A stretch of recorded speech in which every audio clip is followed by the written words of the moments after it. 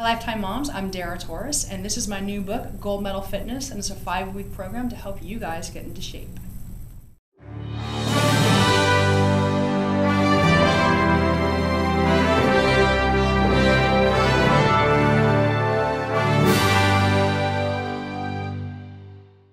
It's thrilling to meet you because I did read your first book and I read about how you reinvented. You really came back. You had your career early on and then did it again, and stretching played a big role in that. Mm-hmm. And so tell me about that and how obviously that led to this. Well, I knew if I was going to do something special in the pool that I had to have special people working with me, and I hired a great strength and conditioning coach who helped me do innovative things in the weight room, which wasn't all about heavy lifting, because heavy lifting doesn't always equate to being the strongest in the pool. It's more about being efficient in the weight room.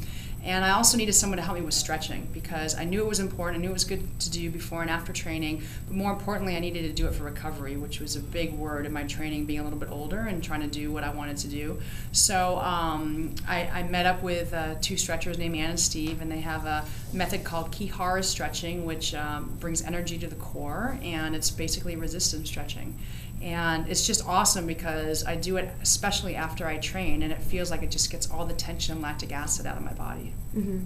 And what I love is that I have a hard time with yoga. I can't, my mind can't leave to another planet or whatever. Right. So this I like because it's sort of somewhere in between. Yeah, it is. It's the great thing about it is you're not just stretching, because if you just stretch and you don't add any resistance in it, you're not getting the best possible stretch that you can get. And so the resistance really helps. And the other thing is, with this type of stretching, you're not just stretching one muscle, you're stretching a lot of different muscles at once. And that's very important because what I do as far as swimming goes, you're not just using your arm to swim, you're using a lot of different muscles at once. So I wanted to do something that would equate to what I was doing in the pool. Mm-hmm.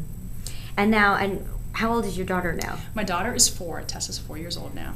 And so what is she getting into in terms of, do you see that spark of the athlete in her already? Well, when she was about 2.5, 3 years old, she was already racing me into the kitchen saying she had to be first. And I'm like, oh my gosh. I asked my mom, I said, did I do that at that age? She's like, no. And I'm like, oh, great. She's like double what I am. So, and I'm very competitive. So I think it's something that's just kind of from within, but I have her in a bunch of different sports. At one point she was in 5 sports, now she's in 4. She's in tennis, swimming, gymnastics, and dance.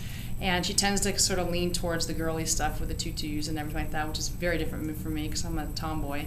But I have her doing that stuff because I didn't want her coming home and just sitting in front of a TV set and watching TV. And I figured she can go and do something for about an hour after school. That's much better for her. So, and she really enjoys it. She hangs out with her friends and she learns about structured sports. Mm-hmm. And in terms of, obviously, as she gets older, the amount of hours that goes into it to become that. Do you think that, as now, knowing now what you've been through, would you want your daughter to pursue that if she wanted it? My daughter can pursue whatever she wants to pursue. I'll be behind her. I don't think I'll still be swimming to the point where you'll see her and I on the stands together getting ready for a race. But I'll support whatever she decides to do. I'm very lucky that I had parents that guided me and didn't push me in what I was doing. That's great. And the last thing is, especially for women, moms who kind of have forgotten about themselves as they're raising kids, what is your advice about still doing what you love? How do you strike that balance, or how do you really focus on your passion? I really look to working parents as role models for me to try to figure out how to find a balance with doing what I love and also being a great parent to my daughter. But you also have to realize that you have to have a life too, and you have to be able to do some stuff for yourself, and I think that makes you more of a sane parent when you do that.